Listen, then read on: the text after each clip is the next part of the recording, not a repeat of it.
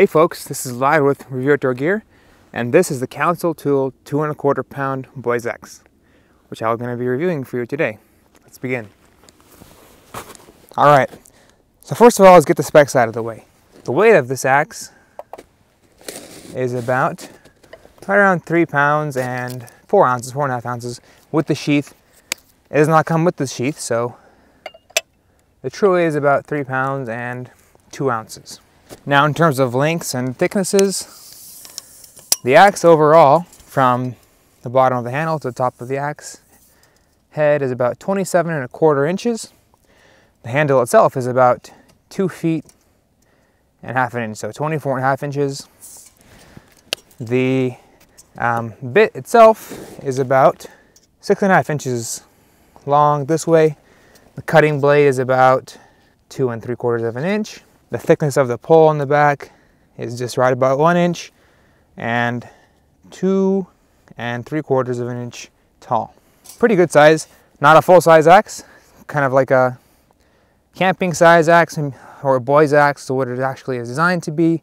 So not a full length axe, not a hatchet, so kind of like a forest axe type of length. So the axe is made by Council Tool, maker's mark stamped in there, and it's made in the USA.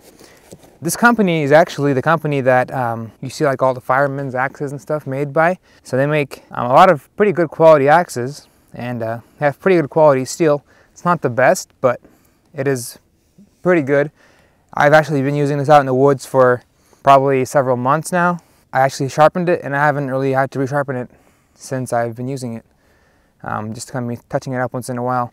The handle is American hickory, not varnished with anything, so you can treat it with whatever you want it to be. Really good quality handle, really well seated around the axe head. No gaps anywhere.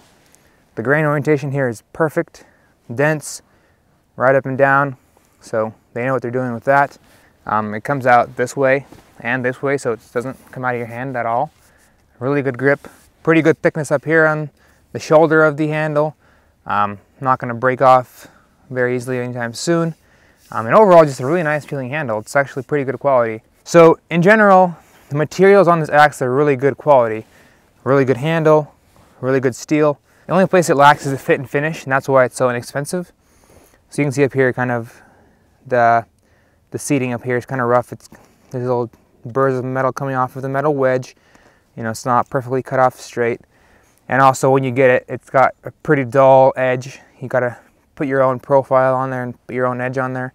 Otherwise, it's just like a blunt force tool.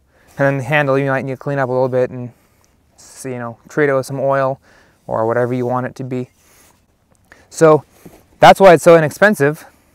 It's just you got to put a little bit more work into it to make it perfect. But it's still really good quality material, and that's what's important. And then, of course, you got the typical red paint here, the fireman style red paint. Personally, I don't like it too much, but it's not that big of a deal. It's actually kind of nice to be able to see your axe out in the woods easily than if it was just metal. Also, the axe does not come with any sheath at all. All it has is a little rubber, little covering on the blade. So, as is our custom, we made a sheath for this axe as well. You can see it sits on there very nicely. We've opted to not stain this one so that it would fit nicely with the handle and the color of the axe. Otherwise, if we had a brown one, there'd be too many colors going on.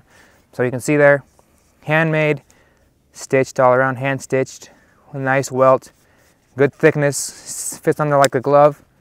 You don't have to do any funny turning and prying it on there, it just slides right on. Nice and solid, comes right off with a nice solid clasp there to keep it on. And I think it complements the axe very well. These are always available in our Amazon store, which the link to is in the description below. So check that out if you're interested. All right, let's do some chopping tests with this thing. So I'm out here working, and I'm gonna chop this tree down because they're too close. And this is the weaker of the two, so I'm gonna leave this one and chop this one down. So you can kind of see how it'll do with chopping down the tree, and then I'll limb it up as well, and maybe buck it up into several pieces so you can kind of see how it performs. Let's get started.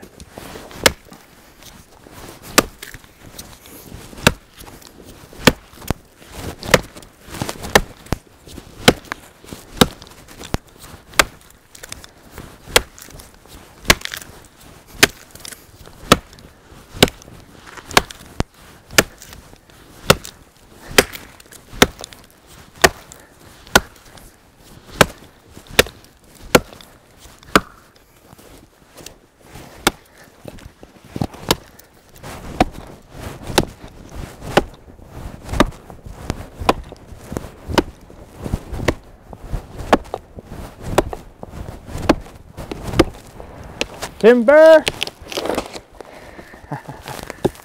So folks, you can see it's pretty good at chopping. It's not really designed to chop huge trees, but that kind of long, thin blade really helps it cut into the wood nicely. Pretty sharp too. So now that we've got the tree down, let's limb it up and see how that works.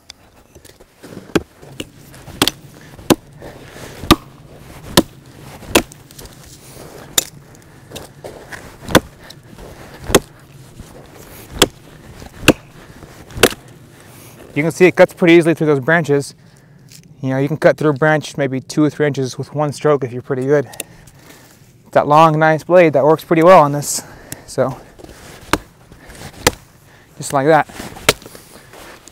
All right, now that we kind of got the branches off, we can buck it up.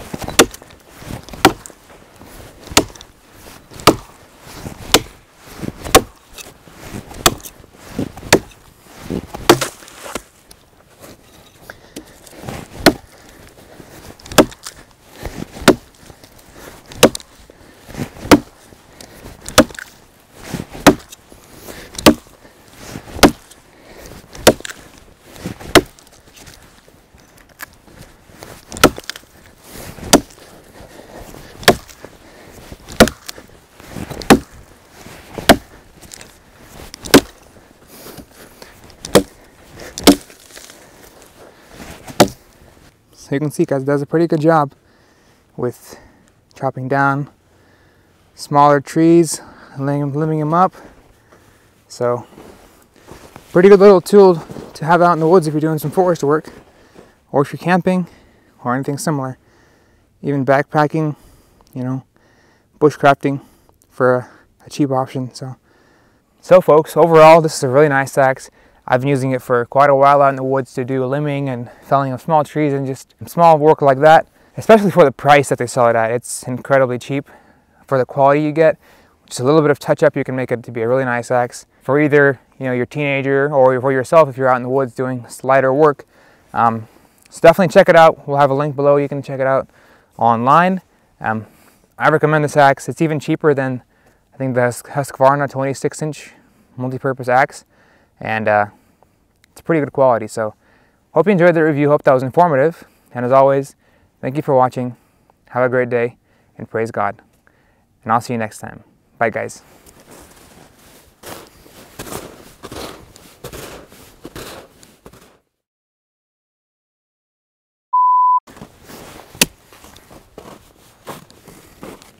Hey folks, Vlad here with Root Door Gear, and this is a Council Tool 2 1/4 point. Ah, come on. I messed it up.